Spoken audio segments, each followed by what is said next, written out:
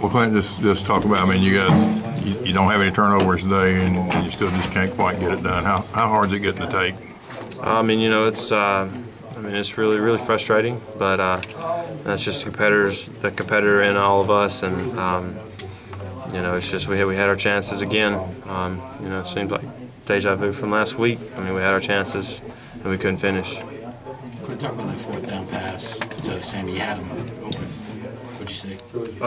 There was I knew that I was going to him pre-snap, and a guy came loose, and I tried to hang in there as long as I could, and got his. I threw it, and I mean, it's the throw I got to make. Clint, the news that Lutz is out for the year. How big of a hit is that for this offense?